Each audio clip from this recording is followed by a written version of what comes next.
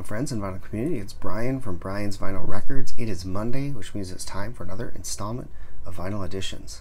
So this week, just a short, small stack of stuff, but some cool stuff nonetheless. Spent most of this week doing other things. Didn't really get out to a vinyl record shop this week, so didn't get a whole lot of digging done, and just other things consumed my week. So I got a few things that came in the mail. Let's take a look at what I got. We'll start with this here. This is Michael Jackson's Off the Wall. This is a reissue that came out, I think, in 2016. I can't remember, but it's a newer edition of the album. I do have an original or an early pressing of the album as well, but this popped up for, I think it was $13, and I figured I'd just get it because mine is getting a little beat up, and I love this album, and so yeah, it would be cool to have the reissue. It sounds great. Listened to it, enjoyed the heck out of it. So yeah, Michael Jackson's Off the Wall. Next up, oh man, this was cool. This came up, did some warehouse digging on Amazon Warehouse. You know, you'll see why this was in the warehouse, but this was still sealed, and so I took a chance on it, and I'm glad I did. Listened to it last night. It sounds absolutely great. But this is the soundtrack to Boogie Nights. Of course, you can see all that creasing. Every corner on this one was bent up and creased, but the album's in perfect condition and it sounds great. So, you know what, I'm happy to have this in my collection. Of course, this has great stuff on here, including the track that Marky Mark and John C. O'Reilly do.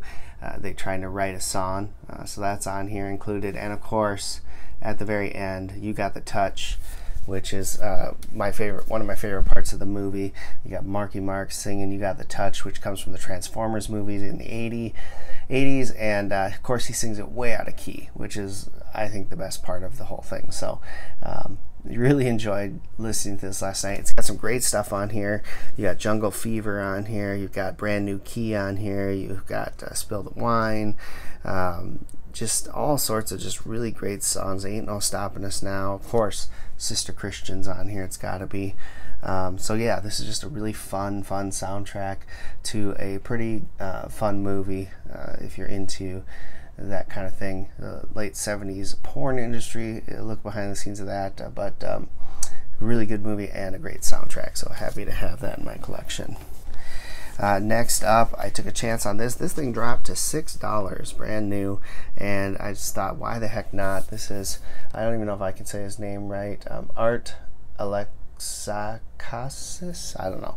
He's the lead singer for the band Everclear, and this is his recent solo album, Sun Songs.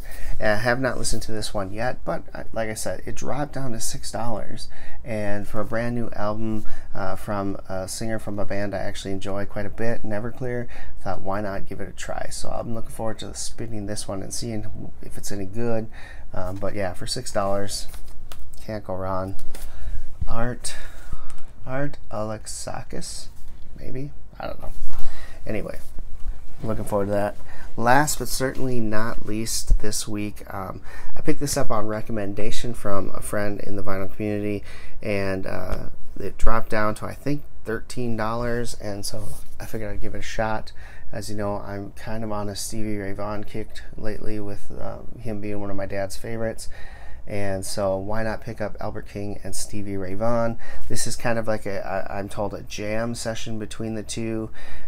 It's got a bunch of stuff from both artists that they kind of just jam through. Pride and Joy's on here, Stormy Monday's on here, just all sorts of stuff. So there's, I think, 7 tracks on here, but they're all jams, so some of them go long, some of them are really short.